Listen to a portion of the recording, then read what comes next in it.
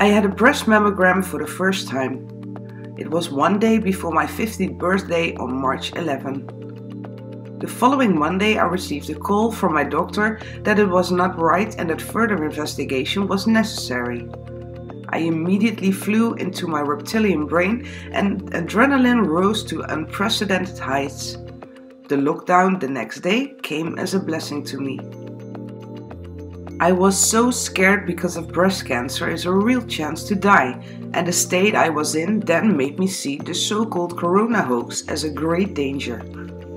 I sat in that state of utter fear for 6 weeks before I received the redeeming answer that no cancer cells has been found after further investigation.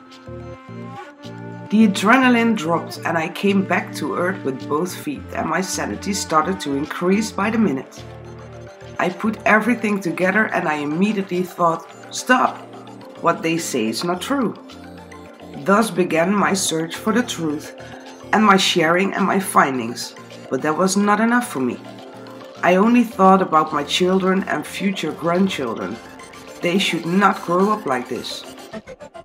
I joined the independent press in the Netherlands in November 2020 and became a moderator of Facebook and Telegram, which I'm still working on.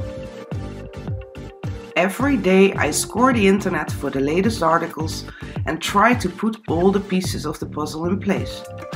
I hope that I have created a little awareness in this way, because we must all do it together in peace and in harmony with nature and on the way to a better world in which we are all equal.